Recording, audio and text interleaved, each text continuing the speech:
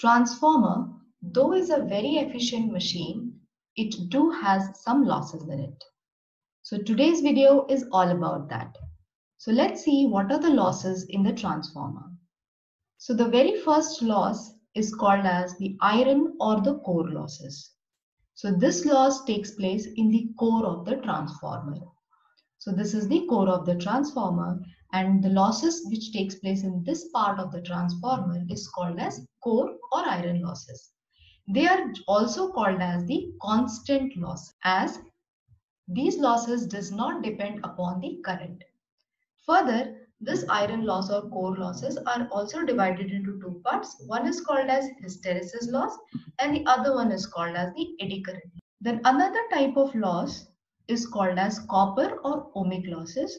Now these losses takes place in the winding of the transformer. The two windings, the primary and the secondary winding, which are made up of copper, and the losses in them are called as copper or ohmic losses. And these losses are variable in nature as they depend upon the current in the primary and secondary winding. There is another loss which is called as stray losses, and this stray losses arises due to leakage flux. So now when current flows in the primary winding and the secondary winding, and the flux which is produced, it should actually flow in this magnetic path, but what happens, sometimes there is flux which is produced which may not be flowing in the provided magnetic path. Instead, it will be just leaked out, and this flux is called as leakage flux. So what does this flux do basically? It interacts with all the different metallic part of the transformer like tank, and it produces a small amount of eddy current, and that results in the heating of the transformer.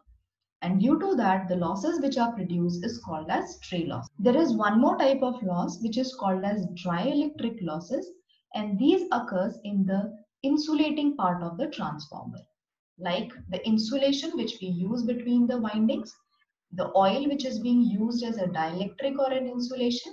So the losses which takes place in those parts are called as dielectric. So in this video, we will more focus on the two types, which is the iron loss and the copper losses in detail. And we shall see that what is the reason for these losses and how we can minimize these losses. So let's see first iron loss. As I have written here, what is the equation of the total iron loss? It is sum of the hysteresis loss, which is represented as PH, and the eddy current loss, which is represented as P.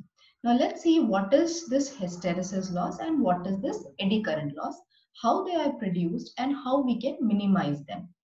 So let's see the first hysteresis loss. Now what is the reason for hysteresis loss? Here it is written that magnetization and demagnetization of the core due to alternating flux in the core.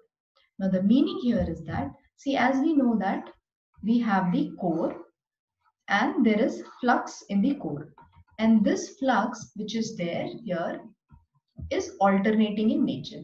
So this flux keeps changing its value from positive to negative, and because of this alternating flux which is flowing in the core molecules get magnetized and for one cycle, and it get demagnetized for the next half cycle. So what happens due to this continuous magnetization and demagnetization of the core molecules, the core starts to heat. And because of this, there is a one type of loss which takes place, which is called as hysteresis loss. The hysteresis loss is given by the expression as pH is equals to KH into Bm raised to 1.6 into F into V, where KH represents the hysteresis coefficient and it depends upon the type of material which is used to make the core.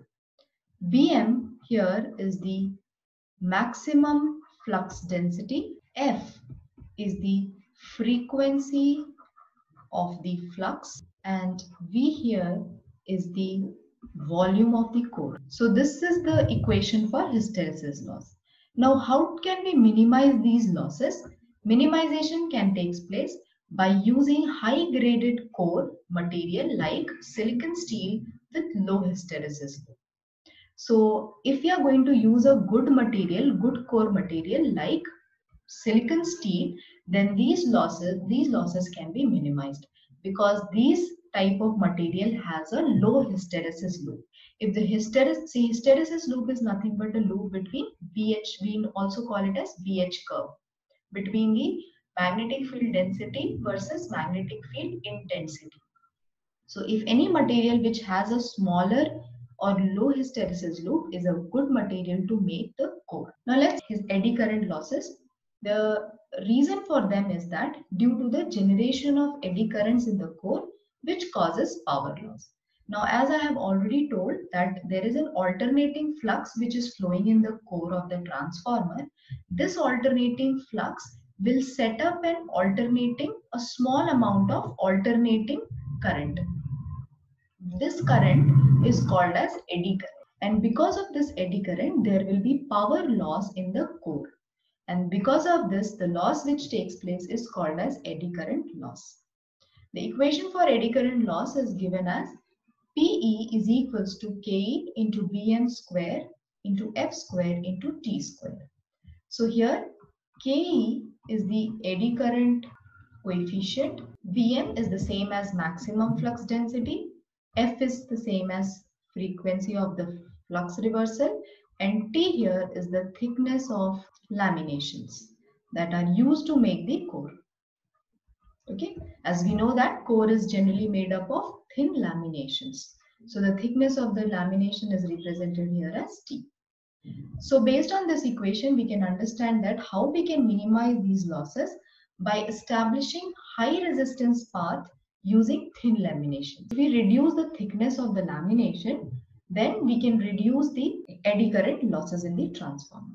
So this is how we can reduce the core losses in the transformer. Now let's move to the another type of the losses, that is the copper or ohmic losses. So as we know that these losses takes place in the windings of the transformer, and the reason for them is the power wasted in the form of I square R loss due to the resistance of the primary and the secondary windings.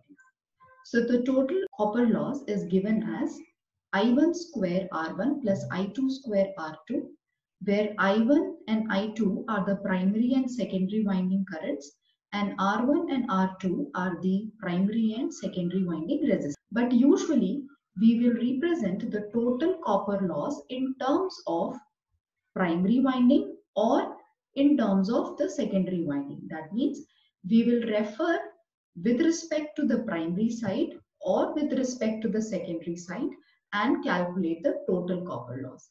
As we can see here, the total copper loss is written separately for primary and the secondary winding. But there is a way to write this in terms of with reference to primary or with reference to secondary winding. Let's see how to do that. So as the equation is given here, total copper loss is equals to I1 square R1 plus I2 square R2, or I'll take the I1 square outside. So what I will get is R1 plus I2 divided by I1 whole square into R2.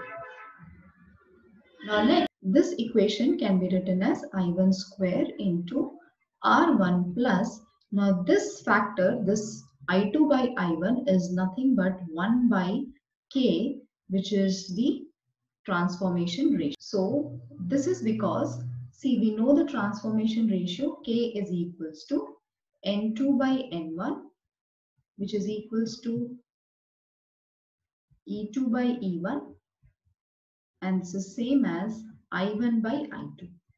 So if I have to find out I2 by I1, I will be getting 1 by K. So this K equation is taken from this.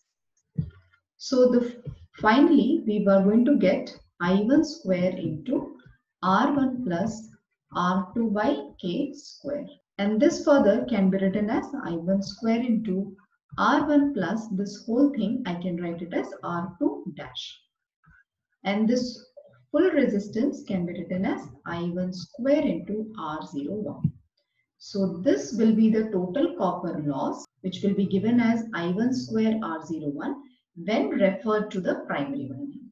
As you can see here, the total copper loss is equals to I1 square R01 when referred to the primary winding, where R01 is equals to R1 plus R2 dash, as you see we have found out here, and R2 dash is nothing but R2 divided by K square. So R2 dash is equals to R2 divided by K square. Similarly, we can write the total copper loss when referred to secondary side of the transformer, which is written here as I2 square into R02, where R02 is equals to R2 plus R1 dash.